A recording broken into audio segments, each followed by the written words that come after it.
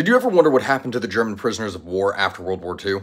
Well, the movie that you can see behind me here is something called The Land of Mine, which tells precisely that. The name itself of the movie is a bit of a pun, because the Germans in Denmark over the course of World War II planted around 1.4 million mines in there.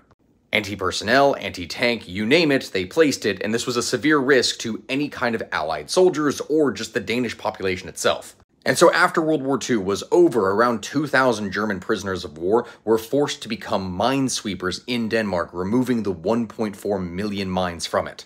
A bunch of these were literal teenagers who'd been conscripted into the army at the end because of the mustache man wanting to defend Germany. But for the Danes, that didn't matter, their land was still mined. And because of the speed and techniques that they were forced to use at the time, hundreds of these men would end up becoming severely injured or dying. Which is a real tragedy, considering that they had managed to survive the war in the first place.